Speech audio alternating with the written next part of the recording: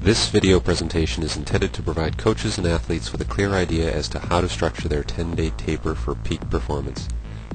Charlie Francis leads us through an actual athlete taper for a championship competition in the 100 meters.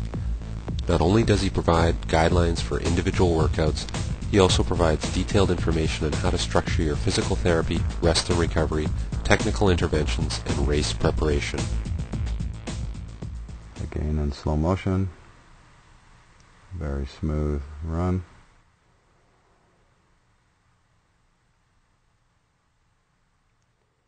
Technically good.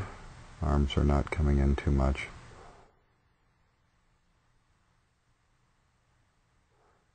But the arms, the shoulders are not all the way upright. He's leaning a little bit more forward in the very late stages of the race. This is typical of people who are looking for the line as opposed to just running through with their whole body. You can see the neck and head are beginning to come forward a little bit before he finally stops a few meters before he gets to the finish. What we're finding is that there's a bit of a difference between this side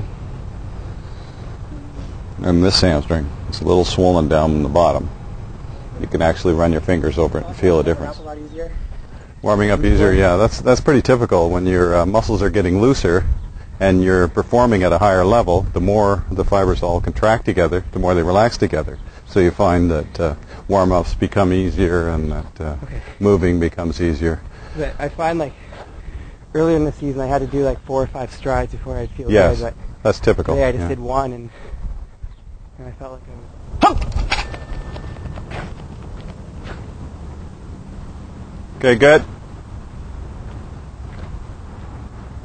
Feels good.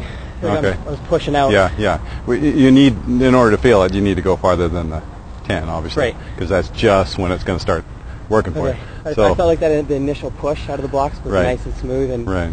it felt like it was really efficient, and I came out at the right angle. And Okay, so